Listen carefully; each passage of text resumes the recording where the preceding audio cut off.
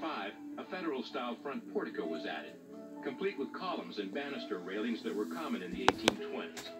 Today, the graceful portico welcomes racehorse enthusiasts eager to see one of the world's most famous horses, Triple Crown winner Seattle Slew. Seattle Slew is stabled on grounds that have been preserved. Like Michelle Prim, Bob Clay has taken steps to ensure that farmland will remain untouched by development. He formed the Bluegrass Conservancy, an organization that allows individuals to donate their land for farm use only, and he donated his. Bob Clay's easement donation was the first one in central Kentucky, and we hope that it will set the pace for additional easements to be granted and to preserve this really incredibly unique environment. Michelle Prim and Bob Clay, two Kentuckians committed to restoring and saving an important part of their state's heritage. Kentuckians are fiercely proud of their legacy. That pride is motivating them to protect and preserve their history, from horse farms to churches to beautiful old homes. I'm Bob Vila. Join us again as we showcase and celebrate communities and the people in them working to restore America.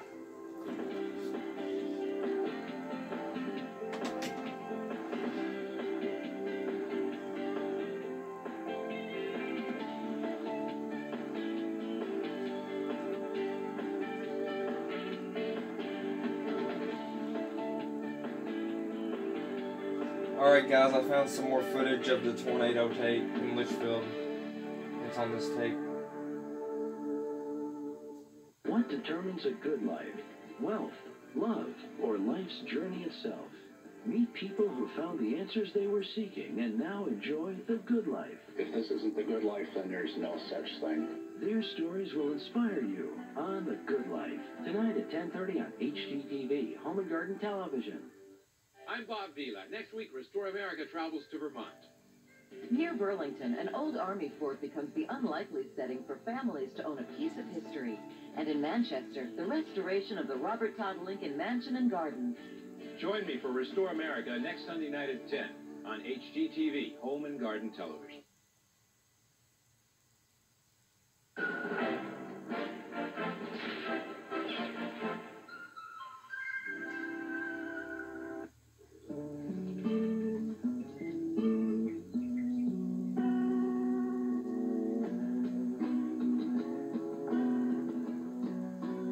Today we'll be in Halfway, Oregon, near the Hells Canyon Recreation Area.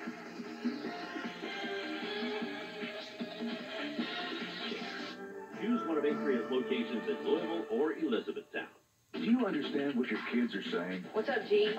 Do you sometimes feel like you need a translator? Little Wody be flossing with his bling. News Channel 32 breaks it. Through the homes and through most of the large factories in the industrial park. Now, in addition, the aerial pictures and the damage on the ground is providing important information to observers from the U.S. Weather Service, from the Weather Service office in Louisville.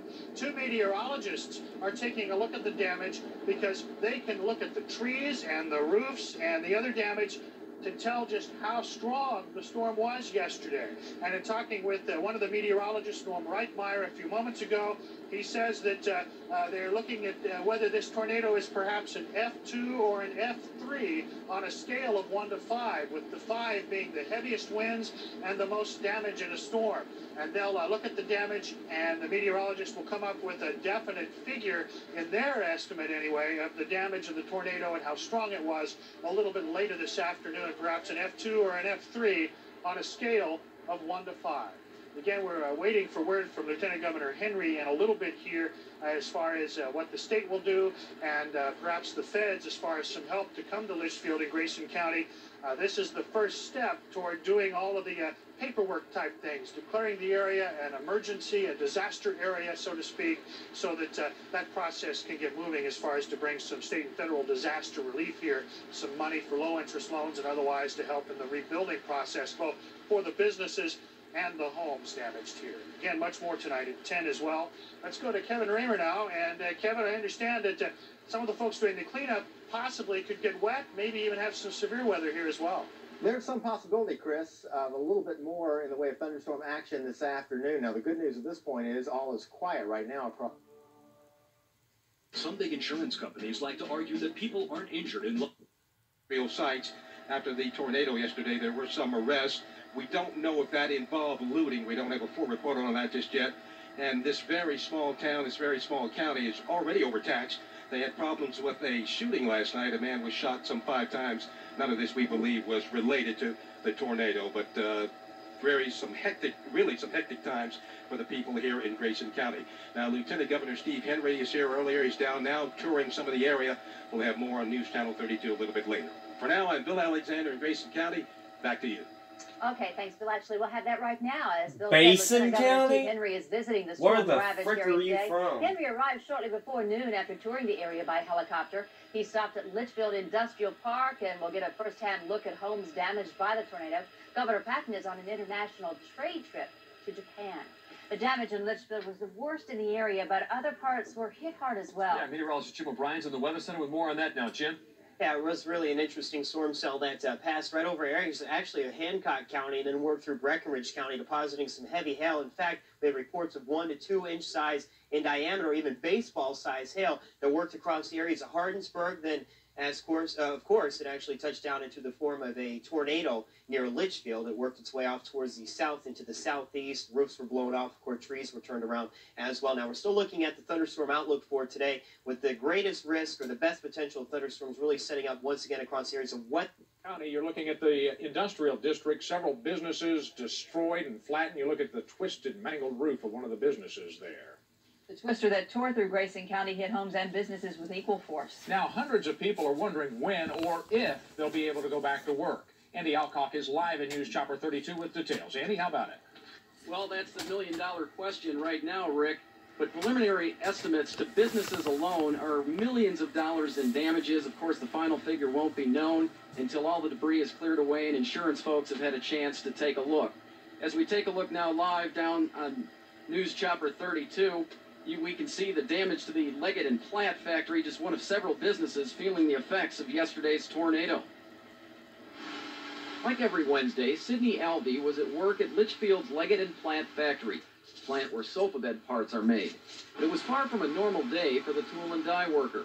Alvey and his fellow employees were helping clean up the day after a tornado ripped through the plant, causing major damage and leaving 250 jobs, including Alvey's, in jeopardy. Well, they're not really telling us anything right now. I guess they're just going to see what happens, you know, as far as the other part of the building.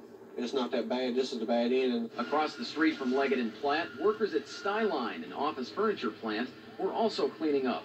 The tornado demolished one side of that plant, leaving a mountain of rubble and the business shut down. We have a structural engineer coming in, then that's going to evaluate the situation so then we can determine where we need to make our repairs and so we can get up on our feet as soon as possible. Local leaders say several businesses suffered major crippling damage, affecting an estimated 2,000 jobs in a town with only 6,500 residents. 2,000 jobs plays a big part in a small community, and you know, we're going to work hard to try to help them in every way we can. You know, everybody here pretty much well needs a job, you know, and if it's gone, we don't know what's going to happen. They haven't told us nothing yet on that.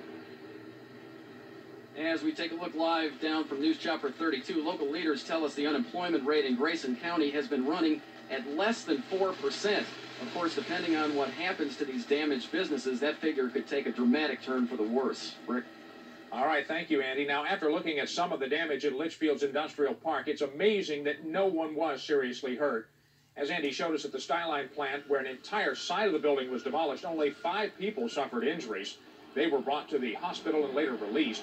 Plant management credits a storm safety plan employees had practiced in recent weeks. The company had also recently purchased a weather radio and a new public address system to warn employees that were outside. So all those factors combined with 4 or 5 lead people making smart decisions was the reason that we were able to avoid any serious injuries. The company safety team from its headquarters in Huntingburg, Indiana, helped install that plan. And as you can see, if you would like to help the victims of this disaster... Tornado could have hit your house, could have been my house, could have been her house, could have been anyone's. The Red Cross is coordinating with other organizations to get help where it's needed most. Most of the families, and what's great about this community is they've got friends and neighbors and relatives that have taken them in during their time of need, and that really helps. And plans are already being made for long-term relief. for those who lost their jobs and their homes. We will be able to pay utility bills. We will be able to possibly pay rent and whatever that they need. We'll find a way to do it. But they're so sweet to come by and offer us food and stuff. Helps a bit, huh? Yes, it helps a great bit, I tell you. Now, it's ironic, many of these businesses here in the industrial park often donate to charities and relief agencies in times of need, and now they're the ones who need help from those very agencies. Let's go live now upstairs to Sky 11. George Sells has more on how things look from up above. George? Well, Lawrence, looking down from up here, what's striking is just the incredible amount of work this community has, Leitchfield and Grayson County. It's a hazy, humid day, a miserable one to be doing heavy work outside, but that's just what dozens of families are faced with here in Leitchfield and the Grayson County area. The good news, despite the conditions being right, there's been no more thunderstorms, no more severe weather, though the skies are starting to look a little bit threatening at this hour. Now, this area has been a beehive of activity for the entire day, as seemingly everyone in town is pitching in to begin the cleanup. Insurance adjusters have been moving literally from house to house, trying to help answer the hardest question, and that's the question of where to start. I mean, take a look at that, and you try to tell me where you'd begin if you had to start the cleanup down there. That's what folks are faced with at this hour. I think at this point, one thing they're hoping for the most is probably just the weather will hold, and they won't have to face any more severe weather tonight.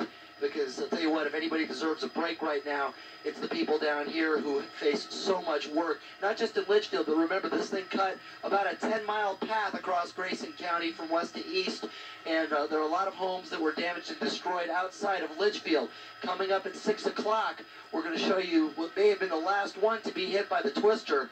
And it also may have been hit the hardest. Live in Sky 11, George Sells, WHAS 11 News. All right, George, thanks. And we're now learning today more information about the characteristics of this tornado. You say at one time it was similar to what moved through Bullitt County in '96. Yeah, Bullitt County actually was an F3 and an F4. This was an F3. So the Bullitt County tornado did have a little period where it was an F4 and did a little more damage. That's winds of about what at one time? Oh, an F4 has winds above 175 miles an hour. F3 has winds up to about 175 miles an hour. And that's the Weather Service went out today, and they always look at the damage, and that's how they determine how many tornadoes there were and what it was. And as you see in Leitchfield, it started out as 3 funnel clouds, turned into one actual tornado that actually touched the ground. And it was an F3 carrying winds of about 175 miles an hour. There was also a second tornado in Burdick near Highway 55 in Taylor County. That was an F0. They checked all the damage across all those southern counties, and there were no other tornadoes, just those 2. And that videotape, we've been seeing that classic look of there it is, the first video we have seen yet of the tornado. See how you could see more than one. If you saw there was like more than one funnel cloud that combined, you could just see them sort of merging into one tornado. All right, Beth, thanks. Gene? All right, you two. The pictures coming out of Leitchfield, Kentucky are hauntingly familiar to people living in Pioneer Village. A devastating tornado ripped through that city nearly 4 years ago. As Eric Zager reports, time has put the houses and businesses back together, but it has not healed all wounds. Phil Radford remembers the tornado that leveled hundreds of homes and damaged some businesses as if it touched down yesterday in Pioneer Village. Sounded like it was plucking a chicken, just blink, blink, blink, blink. It's been nearly 4 years since the twister tore through the city, but Radford still feels like he's paying for it today. It brings it all back. The tornado was double trouble. It took a chunk out of his concrete yard decoration business. When it goes up and breaks over, it took the biggest part of that roof off. And it left its mark on his house. What you think was going to be here when you got here? Nothing. Much to his surprise, Radford's home was still standing. His barn, garage, and another building was not. They had failed to put it on my policy, so it cost me $12,000, $14,000 to get it put back up. Radford didn't realize the building was not covered, and to boot, he was underinsured. Out of pocket, he figures the 1996 tornado cost him $30,000. It hurts, you know, when you have to come up with that kind of money. To top it off,